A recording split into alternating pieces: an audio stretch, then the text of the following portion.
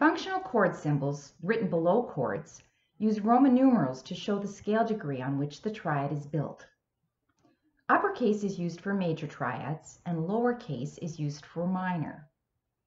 Here are functional chord symbols for the tonic triad, subdominant triad, and dominant triad.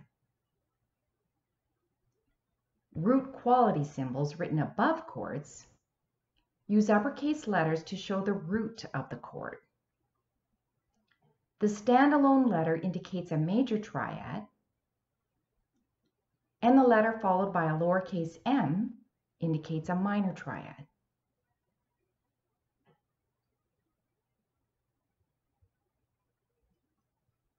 These are the functional and root quality chord symbols for the tonic, subdominant, and dominant triads built on the major scale.